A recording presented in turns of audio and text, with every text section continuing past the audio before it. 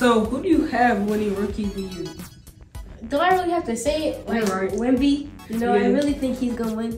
Like, everybody thought he was gonna come to the league and not play as great, but he's doing his thing.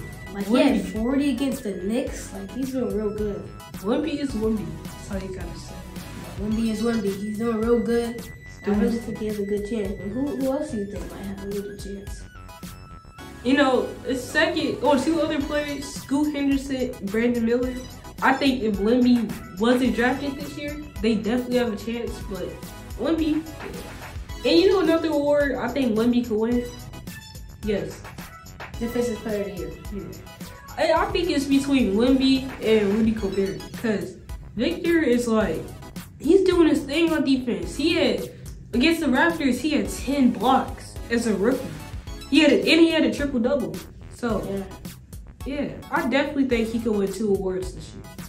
Before we go on to the Defensive Player of the Year, just tell me your top 3 rookies other than Wemby that might win.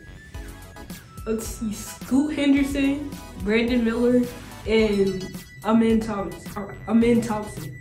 Yeah, I gotta go with Min Thompson, Brandon Miller, and Chet.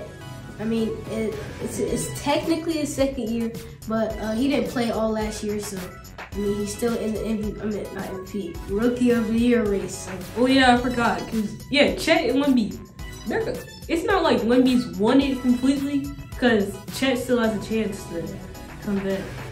But in my opinion, even though he was injured all last year, he technically did get drafted last year. But yeah, he's running for this year.